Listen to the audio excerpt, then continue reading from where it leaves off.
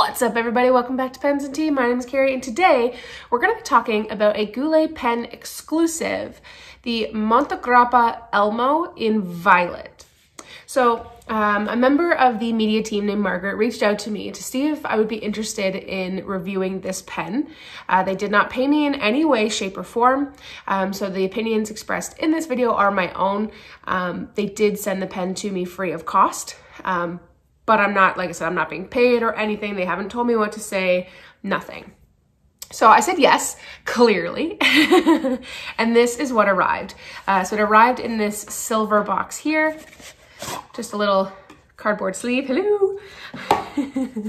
Oh, I'm such a nerd. And then it kind of opens up clamshell style.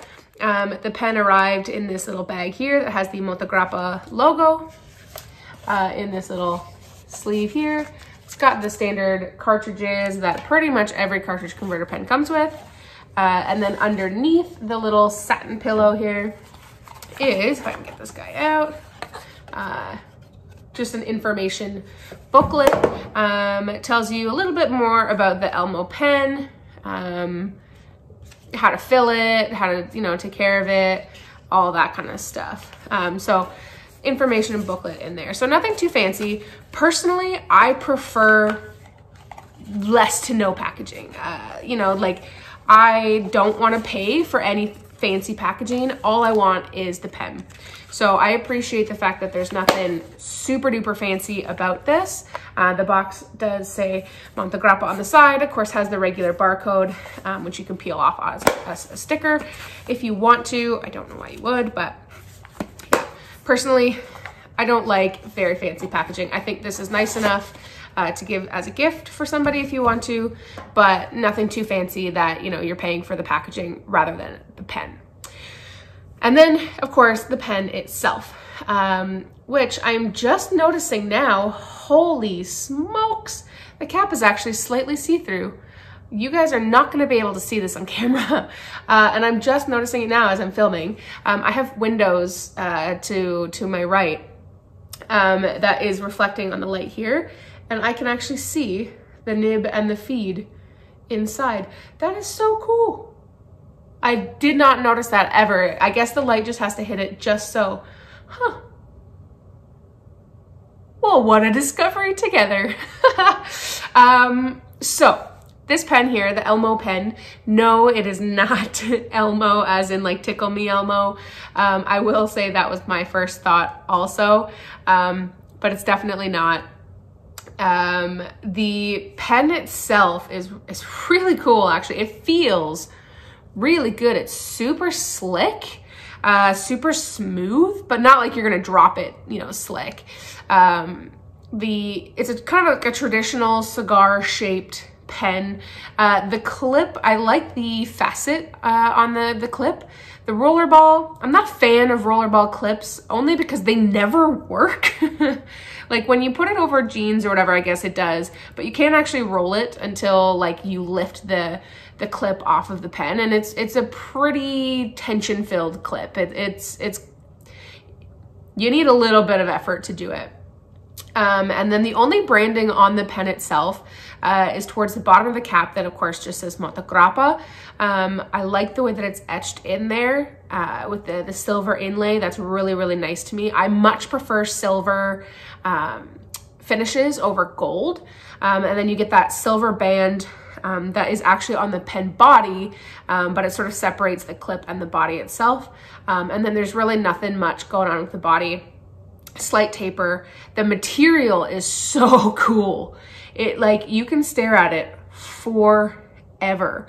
It almost looks like I'm gonna be aging myself a little bit here, but like a lava lamp, in the sense that like you've got some really deep purple resin that sort of like seems like it's sunken into the more shiny chatoyant resin that seems like it's kind of floating all around it. It's really cool, and the more that you look at it, the more I really like it. The more that you pick out some details that you may have missed before, like the cap being slightly see-through. And I'm really impressed by it. I will fully admit I wasn't super jazzed about the color. This color is a Goulet exclusive. You can get the pen body at other retailers, but the color is exclusive to Goulet Pens. And I will totally admit I wasn't super duper jazzed about it, but the longer I look at it, the more it's here, I'm actually starting to really like it. It seemed like too light for me. I'm not usually a purple fan, but again, the more you look at it, the deeper and like the farther you kind of get drawn into that. And then when you uncap it, it does take a bit of effort. So there's 1, 2, 2.5 turns roughly to get it uncapped, in which case it sits really nicely in my hand. There's a special feature that I did not know about in this pen that I'm going to mention in a moment, but it feels really good. It's got a good amount of weight. You can post it if you choose to. For those that know me, I don't, but it doesn't feel that back weighted with this on it, and I'll tell you why in a moment. So I really, really like the way that feels. The threads are killer. Oh my God, I love it. They're so smooth and like polished that you would never know they're there. Because like my thumb definitely sits on those threads. My thumb sits farther back on the pen, regardless of what pen it is, it always sits farther back. And I do really, really enjoy that. There is a bit of a step where that metal ring is. So that way when it's flush, like when the cap is fully closed, the cap is flush with the body. But it doesn't bother me really at all. I don't think it'll bother many people. I quite enjoy that. And then you have a steel nib with a plastic feed. I chose to get a broad nib, which I know is going to blow most of you away because I usually get fines or mediums. But I felt like being a bit different. And I thought, you know what? It's coming from Goulet Pens, an homage to Rachel Goulet, who likes broad nibs. I'm going to get a broad. So it has a steel nib, wonderful design on the nib. It's very, it's like Montegrappa's main nib design. And then it is a cartridge converter fountain pen. You're given the cartridge with it, the converter with it. And it does say Montegrappa around the metal edge here. And then the coolest thing with this pen that I had no idea about, when I'm sent a pen for review, I don't like to research it very much until I physically have it in my hand. I use it, see what I think about it, and then I'll go in and look. There's a metal insert in this body. I had no idea. The metal insert goes to about here on the actual body, which is why you cannot eyedropper convert it. But I love the fact that it's there. Oh my gosh, because it adds the perfect amount of weight. Resin pens, plastic pens, things like that, they tend to be very light. To the fact that you could just throw it away and you'd never find it again. It'll just fly off into the sunset. But this pen with that metal insert gives it such a great weight, which is why also when you post it, it doesn't feel back weighted at all because this is just resin. It's so light. This with the metal insert has all the weight. So it makes almost no difference to me. And I'm very sensitive to the weight when you put that there. So I don't ever post my pens, so I really notice a difference. And with this, I don't. It's so cool. Oh man, that just blew me away. And because of that metal insert too, it makes the pen a little bit heavier so that you have to put less pressure on the nib to actually write. And it's perfectly tuned. It writes on its own. You could hold it up like this, drag it across the paper, and it will perform beautifully. So that was a really, really nice surprise, one that I was very pleased by.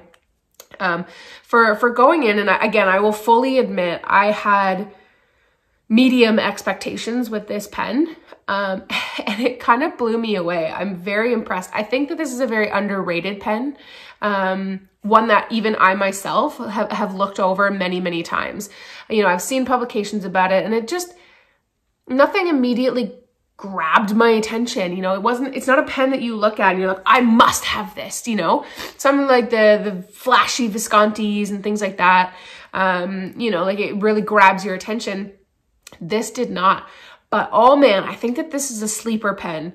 I think that this is one that's going to stay under the radar until one day it doesn't. And then everybody is going to be talking about it. I think that it's a really good size. It's not too big, not too small.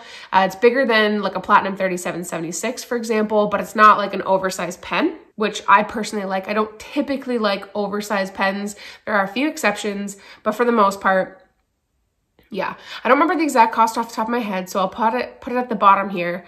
From what I remember, it's not super duper cheap, but I feel like there's so many extras with this pen that, again, are underrated, like that inner metal piece under the plastic, the fact that the nib writes like a dream. You know, you get that branded converter, which some people are going to be like, about.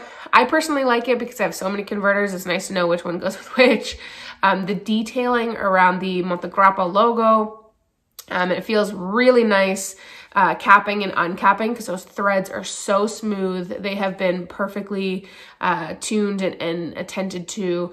Yeah, I think that there's so many hidden features to this pen that I think that it does start to make the price a little bit worth it.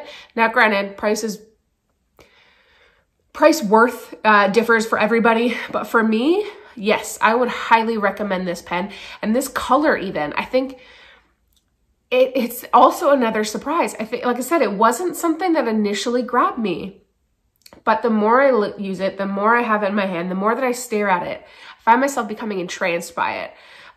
So I highly recommend it. If you don't like the color, that's cool too. Still check out their website. There are other colors that you can choose from. But if you got a little extra spare coin, if you're looking for another pen, give this one a go. Take a look at it, because dang, I'm kind of impressed. Never in my life have I spent 12 minutes talking about a pen before I've even gotten into the writing sample. So I'm going to stop talking right now and show you how it writes. All right, let's go.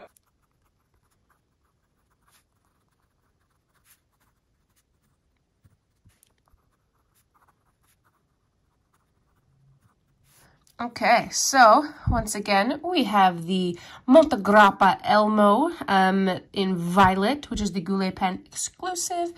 This is a nice beefy broad nib, which will come as a shock to most of you who know that I typically use fines or mediums.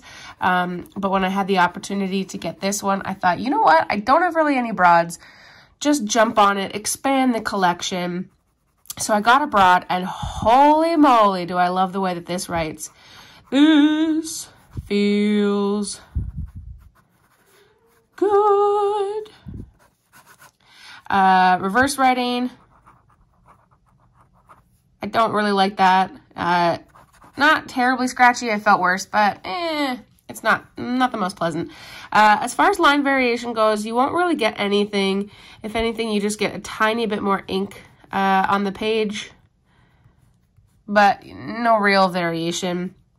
This nib is really smooth. You do feel it on the paper, so you get a little bit of that feedback, but for the most part, it's pretty darn smooth. Never had a problem with like hard start, skipping, anything like that. It keeps up, no problemo. The ink, by the way, before I forget, is Mont Blanc Lavender Purple. I thought this was a great combo here. I really am impressed with this pen. I've had some Montegrappas in the past that I've liked a lot, but this one I like way better. It just writes so much better than anything else. Like I said, in the overall review of the pen, I really appreciate that there's a metal insert in this pen. I really appreciate it because it sits and it feels so nice in my hand. I love it. It puts a little bit of weight behind it, but yet you still get the beautiful aesthetics of a resin. Oh my gosh, it feels so good. And for a broad, like obviously it's nice and juicy. It is a broad nib. No problem. I really like it. I like it more than I was expecting. I went in with medium expectations just because of previous experiences with Montegrappa. like I said before, the ball's a little bit hard to use, but once it's off the pen, the friction is gone, then it rolls no problem. So it would roll over like pens and stuff. But yeah, my expectations were medium, and they were definitely exceeded when I got this pen in my hand. The most shocking is just how much I love that metal insert. I was not expecting that. And because it's a little bit heavy, it adds that weight. It means that the pen is so well tuned that it pretty much writes under its own weight. And I really like it. That was such a surprise. I'm so pleased. I'm digging the color more and more. Typically, this is not a color that I would choose on my own, but the longer that I have it, the way that it feels, the way that it feels in my hand while I'm writing, the chatoyance, everything, the longer that I have it, I'm really starting to come around to this color, and I would very much recommend it. Big thanks again to Margaret from the media team at Goulet Pens. I really appreciate you sending me this pen to try out. It blew all of my expectations out of the water, and I really think that this is such an underrated pen. So guys, I would definitely recommend it if you have, some spare change to pick it up and grab a new pen. What's up, everybody? Editor Carrie here. I just realized that the footage is lost for some reason. Thankfully, all the stuff that matters is there. Pretty much all I said for the next 5 seconds was that I really like the pen. I really appreciate being sent it, and I would really appreciate it if you guys would check it out, because I think it's really dope. It is easily made its way into one of my top pens now. So definitely check it out. Thank you for watching. Hit that subscribe button if you liked it and want to see more every Monday and Friday, with the occasional Q&A on Tuesdays and Thursdays. Hit the like button to let me know you really like it. And as always, I'll see you next time. Bye.